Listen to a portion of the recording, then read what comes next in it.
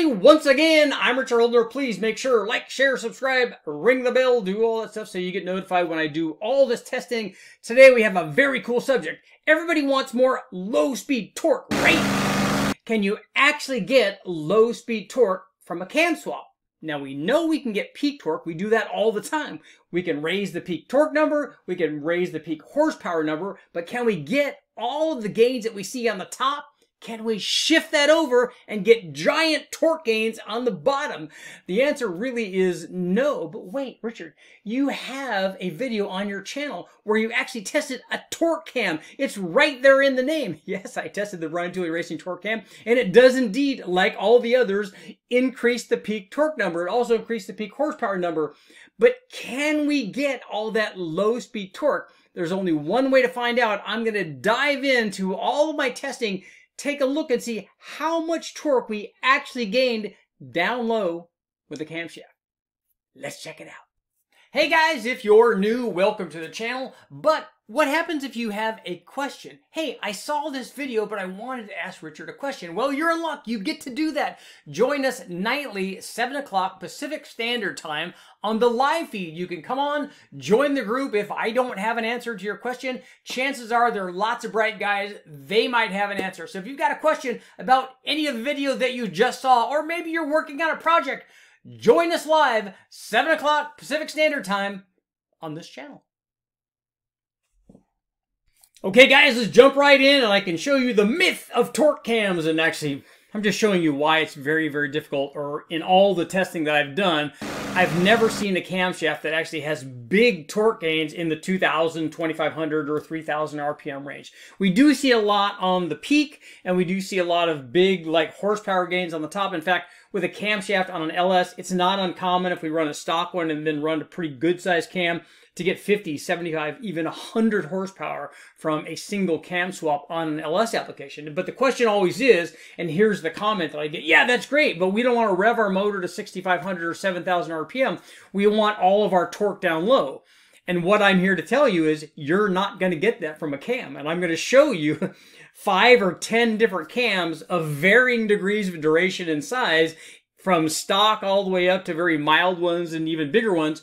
And while all of these did indeed improve the peak torque, the stuff that they did down at 2,000, 2,500, and 3,000 RPM, there just isn't big power gains there. So let's jump right in. We'll take a look at our stock 5.3. This is your typical thing. This one was from a wrecking yard.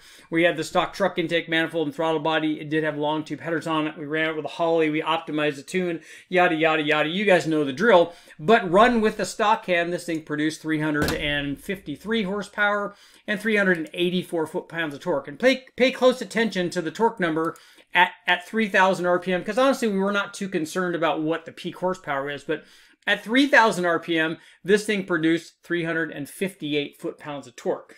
So if we overlay one of these cams, like I ran a bunch of small cams back in the day, and this one was even a weird one. And the reason that I did this is because when we were testing all these cams, I thought, you know, let's test a dual pattern cam, or rather a reverse split dual pattern cam, where the exhaust is smaller than the intake, and it didn't work out very well.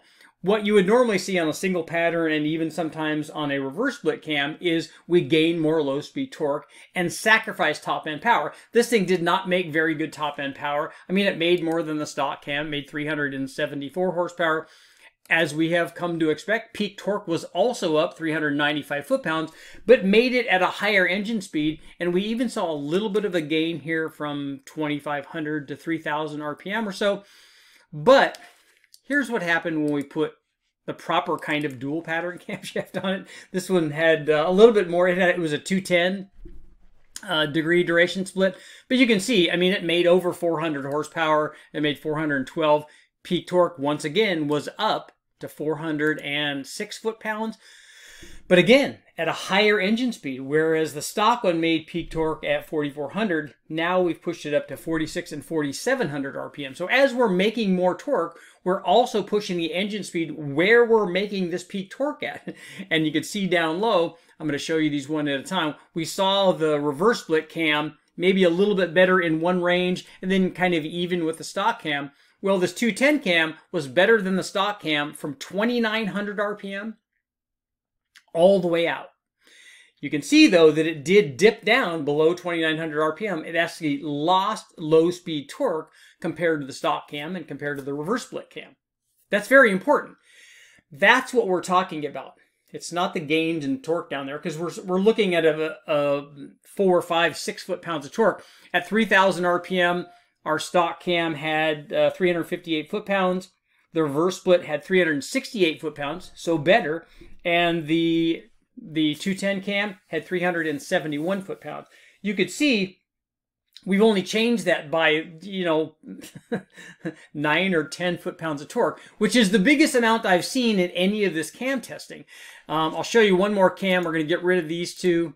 I'll show you one more cam where we, again, indeed improved the peak torque. This one picked up torque a lot, 412 foot-pounds of torque, lots of power, 442 horsepower, was a little bit better than the stock cam between 3,000 and 3,500, but look, below 2,900 RPM, lost a lot of torque. This was a 224 cam, the 224 232 cam. This is why I normally don't recommend this camshaft for anybody unless they want to run, unless they're concerned about power production from 45 to 6,500 RPM. This thing would not drive as well. The idle quality would not be nearly as good. It would definitely require a converter, which is the answer to this question. So if you want to put a camshaft in where you gain low speed power, the answer is not to try to find a camshaft that doesn't exist, because you're never going to get 50 or 60 foot-pounds of torque down low, certainly not at 2,000 or 2,500 RPM from any camshaft. Any camshaft ever made, you will not get those kinds of torque gains down at that engine speed. It isn't possible, and that's the problem. A lot of guys want the big gain shifted down low from a camshaft, but that's just not possible. The way that you get it is to change the gearing or change the stall speed on the converter. Let's check out some more. Okay, guys, we've taken a look at the Brian Taylor Racing torque cam and lots of the stock cams and some mild crane aftermarket cams and stuff, and we're coming to really the same conclusion here. If you're looking for big torque gains, 2,000, 2,500, even 3,000 RPM, it's hard to get with a camshaft. And I'll further illustrate this with what I think is a really good, torque cam. That's the Brian Taylor Racing Truck Norris cam, and it offers good gains. I mean, we've tested this thing many times. We've run it with boost. We've done all that stuff, and this is usually the cam, this kind of thing. Texas Speed has their Chupacabra, and I recently did a video, so you guys can check it out, where we compared this cam and the Chupacabra, and then the Cam Motion and the Summit Racing one, all similar kinds of things, and not surprisingly, they produce similar kinds of power numbers. But again, they all have one thing in common. The Truck Norris cam certainly picked up peak power, which we expect, 365 to 424, so big power gains. Picked up peak torque from 389 foot-pounds of torque up to 415 foot-pounds of torque. So again, big power gains, big peak torque gains. And this thing offered more torque from 3,000 RPM all the way out, much better than the stock combination.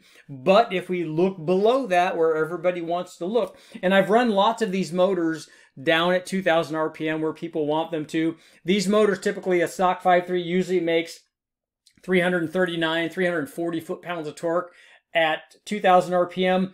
And the biggest gain that I've ever seen is like 5 or 6 foot-pounds at 2,000 RPM from any kind of cam change. And honestly, I'm not even certain that those were identical air fuels and timing, and because they're different motors. So different air fuel, they could be different air fuel, and timing and temperature would be a really big thing down low. In fact, that's an important point. These things are optimized for power production in all of this RPM range. The reality is that when you run these in your vehicle, you're not going to be able to run the kind of timing that we ran here. You're not running this temperature. If you just lowered the temperature of your truck motor, you would get bigger gains down at 2,000 and 2,500 and 3,000 RPM than any camshaft will give you. So if you went from 200 degrees and lowered your water temperature down to 130 or 140 degrees, you probably would get 10 or 15 foot-pounds of torque, and you're just not going to get that with any of the cam timing. So the moral of this story is, and we can take a look at this, the Truck Norris cam did very well, but not below 3,000 RPM. So the moral of this story is, yes, these cams can give you good horsepower gains. They can give you good peak torque gains. They can even give you maybe some 3,500, 4,000, 4,500 in that kind of range, which is still, I kind of figure, in the towing range. But 2,000, 2,500, 3,000, You're not going to get big torque gains from any camshaft. And yes, that includes VVT cams. The VVT stuff can help you a little bit, but even those, there's no VVT cam, there's no magic valve events, there's nothing that's going to take a motor from 340 or 45 foot-pounds of torque at 2,000 RPM to 360 or 70 or 80 foot-pounds of torque. It just can't happen.